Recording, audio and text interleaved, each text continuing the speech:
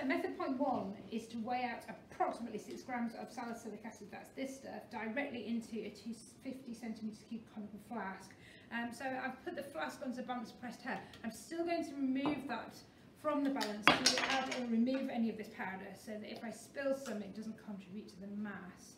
So I'll just add a couple of spatula loads and see what that looks like on the balance. So that mass is 2.40 grams. So I need about 6 grams, so another, let's go with 1, 2, 3. Let's have a look at what that looks like. 5.86, let's go for a little bit more. Something like that. So there we have 6.24 grams. I'll just put this bit out of the way. Okay, next method point then is to put this inside a 1 decimetre cubed beaker filled to 600 centimetres cubed with hot water from the tap, and I'm just checking that that's not got too hot. That's great. So I put that stirring rod down, and I'm just going to sit that in there actually because that way I find it a bit easier to swirl it. Using a 10 centimetres cube measuring cylinder, add approximately 8 centimetres cubed of ethanoic anhydride to the flask and swirl the contents. Now I've already measured this out with the fume code fans on, so that's now measured out, so I'm going to just pop this in here. We should probably notice that in the information it says to do this stuff in the fume cupboard, and the difficulty with that is that you wouldn't be able to see it on the video clip. So rather than using the fume cupboard, I've got the room really well ventilated, and I've used the fume cupboard for the slightly more hazardous bits of the method already, so that we're ready to go. So I'm satisfied that it's safe to do it on the bench like this. And giving that a little swirl, it says swirl the contents. Just pop that in there nice and carefully and giving it a good swirl. Now the next method steps is add approximately, I'm just going to guess this, 1 centimetres cubed concentrated sulfuric acid to this flask dropwise and swirl the mixture for a few minutes to ensure thorough mixing. So I've got the concentrated sulfuric acid here. Notice I've got the goggles on and gloves on because I'm handling the concentrated sulfuric acid. So let's go. 1.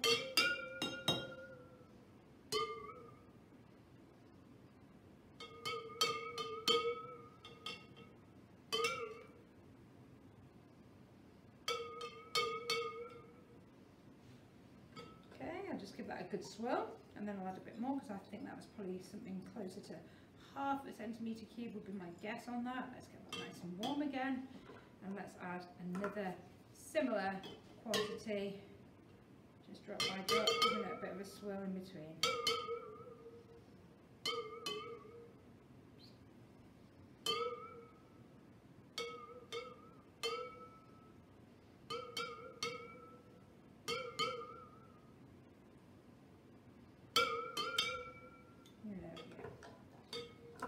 Again, I'll take that out briefly, give it a good old swirl round and just sit it in that warm water bath. I'll just get a piece of tissue to mop up that water.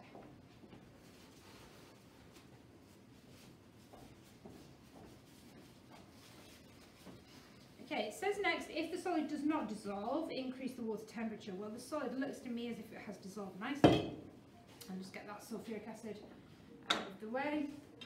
That's dissolved nicely like so. And so I can move on to the next method point then.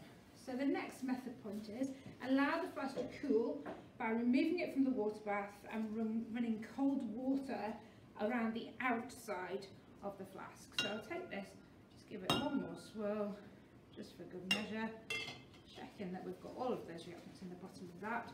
So take this out, and then I'm going to just allow it to cool a little bit to room temperature, and then run that cold water over it.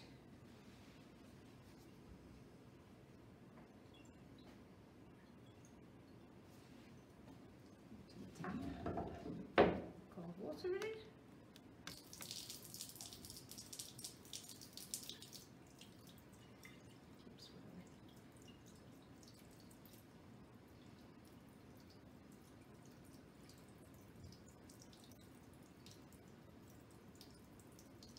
Notice I'm being careful not to allow the water to go inside the flask here, just using this to cool the flask contents rather than actually getting involved in the reaction in any way.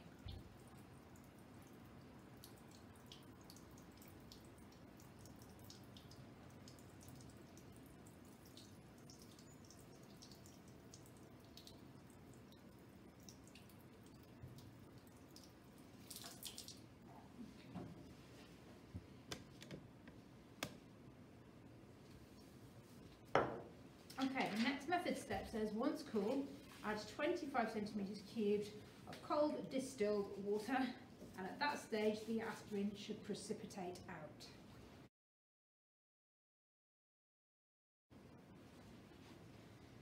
So you can perhaps see around the edges of the flask that there is some solids, some crystals starting to form in here.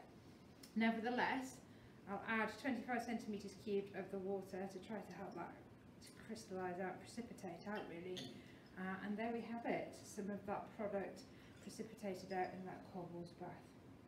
Now that needs to just sit for a few moments whilst I get the next bit ready. So the next bit for this experiment is the apparatus that's going to be used to separate that solid, which is the product that we're interested in, from the remaining solution that we've got in the flask. And to do that, I'm going to do something called filtering under reduced pressure.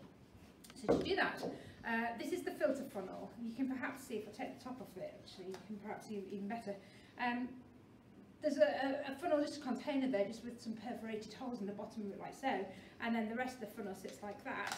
This goes into a flask, where there's a seal on this side and then a side arm here. So this is called a Buchner flask or a side arm flask, and this is called a Buchner funnel. I'll take that and just using a normal clamp and stand, I'll just clamp that nice and carefully. I just move the clamp down a little bit so that it fits properly around the neck of this flask. I'm going to clamp that nice and securely, just like so that it doesn't fall over when we're using it. Now this side here, what we use at this side here is a vacuum apparatus, and the vacuum apparatus works like this. So here I've got a fitting which goes on the tap, and if you imagine water whooshes straight down this fitting into the drain, which then drags air from behind it. So if this part is attached onto the side of the flask, then this whole apparatus will cause air to come through the top, through here, and generate a little bit of a vacuum in here. So that's the idea. So this is called filtering under reduced pressure. Let's pop that onto the tap like so. As with all glassware and tubing, hold and support the tubing. I'm going to take that off actually because it's easier to do that when it's not clamped like so. So hold and support the glassware nice and close to the tubing, and very carefully pop that on, and then pop it back like that and sit that funnel on top. What's missing so far is some filter paper. So we have some specially sized filter paper which looks like this. So just a little disc that fits in the top. I'm going to use a double layer actually, because this sometimes has such fine crystals that you can lose some of the crystals through the single layer. And I'll just dampen that filter paper. I can use water for this because we've just added water, so we know that that's safe to do these reactants. So turn on the tap like so, and perhaps hear the suction at this side. If I just put a little bit of water just to dampen that filter paper like so, what you start to see is the water coming through the bottom. Now let's try it with the contents of the flask. So I'm going to give it a really good swirl, like so, and pour that contents of the flask straight in, like that. And actually you can see that we are losing some of those very small crystals down here as part of the filtrate, but there's not a lot we can do about that. It's just part of the limitations of the experiment. You might want to think about what happens to the yield as a consequence. Take a bit more of this water, give that another swirl around, and try to wash out as much of this product as you can into here again, like so. And once again, just try and just maximise the amount of that product that ends up where we'd like it to be, which is on this filter paper, like that.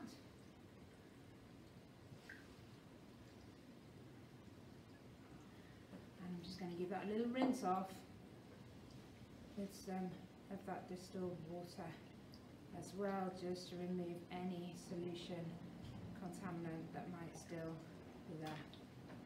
Okay, that's part one. That's the aspirin preparation. The aspirin in the top here, separated from the rest of the substances from the reaction.